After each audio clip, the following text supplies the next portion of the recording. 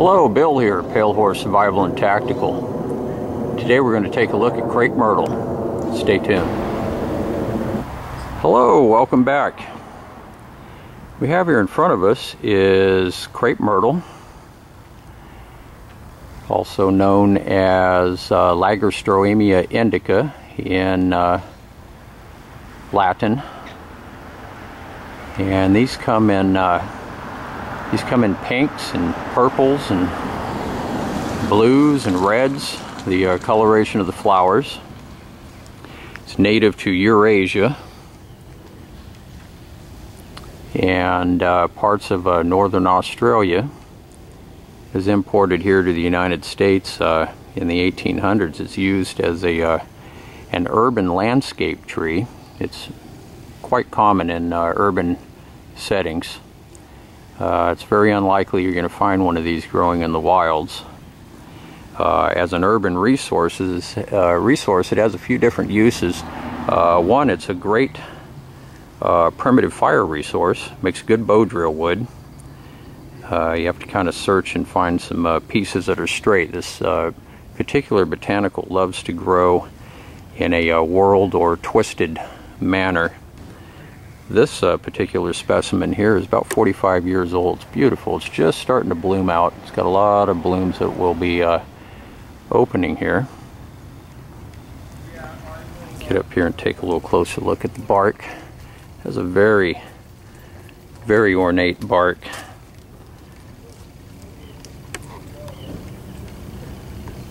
Very beautiful bark. This has been used to make walking sticks.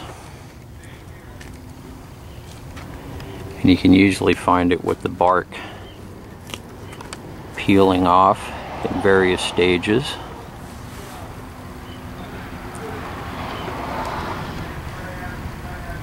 And this particular botanical is medicinal, has a few medicinal uses in India. It is it's used to treat diabetes. And in laboratory studies, it's actually been proven to be very effective in the treatment of diabetes. It's actually known as an herbal insulin in India. The active ingredient is salicylic acid. It slows the absorption of carbohydrates and acts as an insulin. And to use that, here's a piece of bark that I pulled off a little bit ago, and you make a decoction out of the bark, and I believe the dosage was 200 or 300 milligrams per day. This bark is also a styptic. If you take it and you powderize it, a styptic is anything that curbs bleeding, causes blood clotting. If you powder this bark and sprinkle it on a wound, it'll act as a clotting agent, curbing the bleeding. The leaves can also be used as a diabetes treatment. Take the leaves, dry them, and make a decoction out of them and drink it as a tea.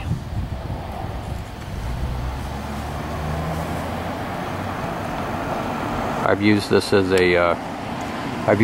to construct a few bow drill kits, and it works pretty good. The char is a little on the grainy side, but it does ignite and makes a really good coal. You have to work it just a little bit longer and harder than you would some of the other woods. But it's a good urban resource as a source for fire in a situation if you're caught in a grid down scenario or whatever, and you need a resource to make fire. This will do it. I'm going to go ahead and pause you guys just for a second, and there's another one right next door, so we'll cruise over there and take a look at it. Be back in a sec. Stay tuned. Hey, welcome back. Yeah, just cruise next door here, and taking a look at another one. This one's a little more densely packed with flowers. This is a younger specimen here. Not quite as big as the other one. And close up of the bark here. This bark is really cool. It's very ornate.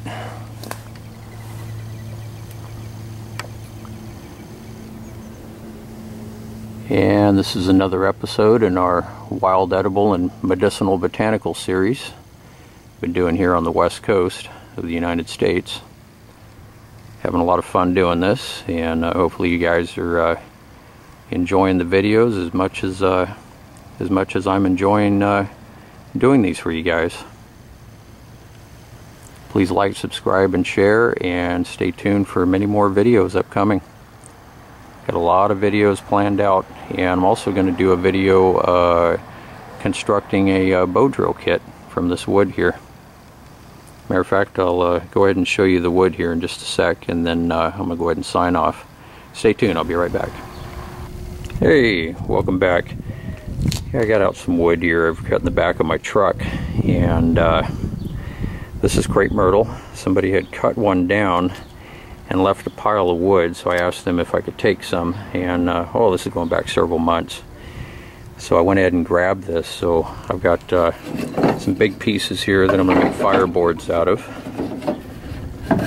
He's going to make excellent fireboards. And some great pieces here for spindles. And like I said earlier, I've already made several bow drill kits, but always on the lookout for other resources. So I'll probably make some kits and give them away. And maybe I'll construct a few and see if any of you guys are interested, and I'll go ahead and get one coal with it, make sure it's going to work good, and then whoever's interested, pack it up in the spindle and the fireboard, pack it up in a flat rate shipping box or something, and ship it to anybody who's interested. So I like to give away little things, a little something that I handcrafted myself. It'd be nice to see somebody enjoying it and putting it to good use. So one other thing I wanted to say too, the bark over here on the crepe myrtle is a febrifuge, and that's a term for a fever reducer. You make a tea out of this bark.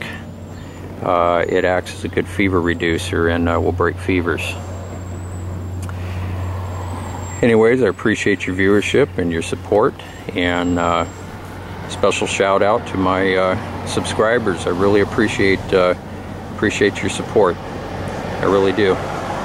Everybody have a good day, and I will see you soon on the next one. Take care. Bye-bye.